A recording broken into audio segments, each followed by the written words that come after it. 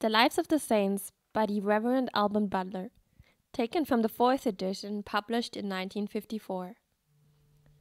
January 21st, Saint Agnes.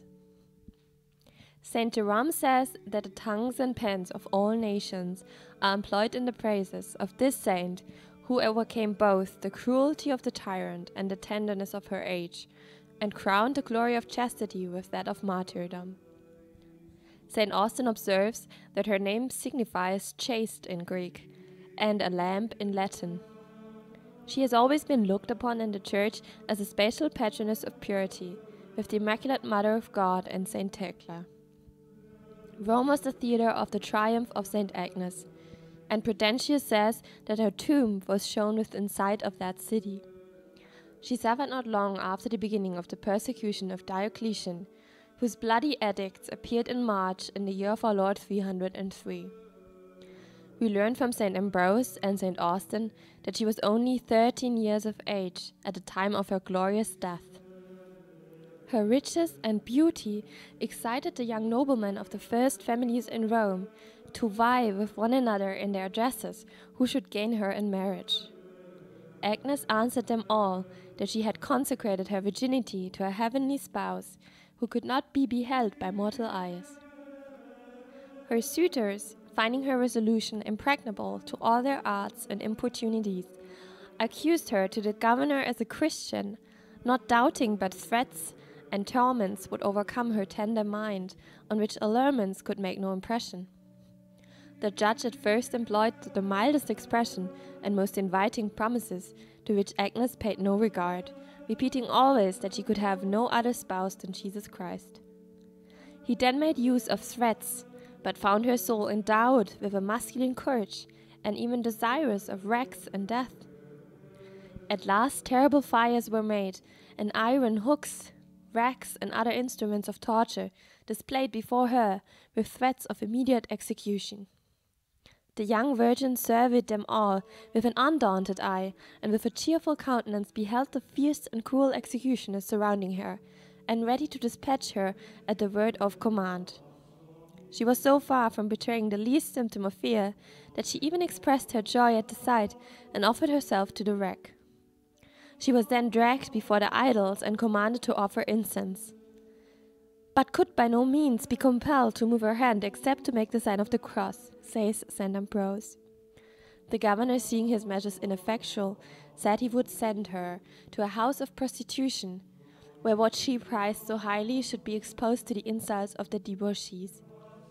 Agnes answered that Jesus Christ was too jealous of the purity of his spouses to suffer it to be violated in such a manner, for he was their defender and protector.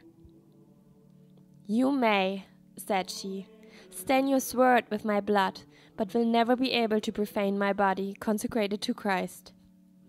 The governor was so incensed at this that he ordered her to be immediately led to the public brothel, with liberty to all persons to abuse her person at pleasure. Many young profligates ran thither, full of the wicked desire of gratifying their lust, but were seized with such awe at the sight of the saint that they durst not approach her. One only excepted, who, attempting to be rude to her, was that very instant, by a flash as it were, of lightning from heaven, struck blind and fell trembling to the ground. His companions, terrified, took him up and carried him to Agnes, who was at a distance singing hymns of praise to Christ, her protector. The Virgin by prayer restored him to his sight and health. The chief persecutor of the saint, who had first sought to gratify his lust and avarice, now labored to satiate his revenge by incensing the judge against her, his passionate fondness being changed into anger and rage. The governor wanted not others to spur him on, for he was highly exasperated to see himself baffled and set at defiance by one of her tender age and sex. Therefore, resolved upon her death, he condemned her to be beheaded. Agnes, transported with joy on hearing the sentence, and still more at the sight of her executioner, went to the place of execution more cheerfully, says St. Ambrose, than others go to their wedding. The executioner had secret instruction to use all means to induce her to a compliance, But Agnes always answered she could never offer so great an injury to her heavenly spouse, and having made a short prayer, bowed down her neck to adore God, and received the stroke of death. The spectators wept to see so beautiful and tender a virgin, loaded with fetters, and to behold her fearless under the very sword of the executioner, who with a trembling hand cut off her head at one stroke. Her body was buried at a small distance from Rome, near the Nomentan road. A church was built on the spot in the time of Constantine the Great, and was repaired by Pope Honorius in the 7th century. It is now in the hands of canon regulars, standing without the walls of Rome, and is honored with her relics in a very rich silver shrine, the gift of Pope Paul V, in whose time they were found in this church, together with those of Saint Emerentiana. The other beautiful rich church of Saint Agnes, within the city, built by Pope Innocent X, the right of patronage being vested in the family of Pamphili, stands on the place where her chastity was exposed. The feast of St. Agnes is mentioned in all martyrologies, both of the East and West, though on different days. It was formerly a holiday for the women in England, as appears from the Council of Worcester, held in the year 1240. St. Ambrose, St. Austin, and other fathers have wrote her panegyric. St. Martin of Tours was singularly devout to her. Thomas à Kempis honored her as his special patroness, as his works declare in many places. He relates many miracles wrought and graces received through her intercession. Marriage is a holy state instituted by God, and in the order of providence and nature, the general or more ordinary state of those who live in the world. Those, therefore, who upon motives of virtue, and in a Christian and holy manner, engage in this state do well.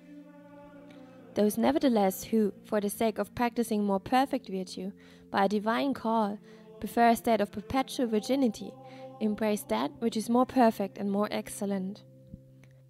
Dr. Wells, a learned Protestant, confesses that Christ declares voluntarily chastity, for the kingdom of heaven's sake, to be an excellency and an excellent state of life. This is also the manifest inspired doctrine of St. Paul, and in the revelations of St. John, spotless virgins are called in a particular manner the companions of the Lamb, and are said to enjoy the singular privilege of following him wherever he goes. The tradition of the Church has always been unanimous in this point, and among the Romans, Greeks, Syrians, and barbarians, many holy virgins joyfully preferred torments and death to the violation of their integrity, which they bound themselves by vow to preserve without defilement in mind or body. The Fathers, from the very disciples of the Apostles, are all profuse in extolling the excellency of holy virginity as a special fruit of the incarnation of Christ, his divine institution, and a virtue which has particular charms in the eyes of God, who delights in chaste minds and chooses to dwell singularly in them. They often repeat that purity raises man, even in this mortal life, to the dignity of angels, purifies the soul, fits it for a more perfect love of God and a closer application to heavenly things, and disengages the mind and heart from worldly thoughts and affections. It produces in the soul the nearest resemblance to God. Chastity is threefold: that of virgins, that of widows, and that of married persons. In each state it will receive its crown, as St. Ambrose observes, but in the first is most perfect, so that St. Austin calls it fruit 100-fold, and that of marriage 60-fold. But the more excellent this virtue is, and the higher its glory and reward, the more heroic and the more difficult is its victory. Nor is it perfect unless it be embellished with all other virtues in a heroic degree, especially divine charity and the most profound humility.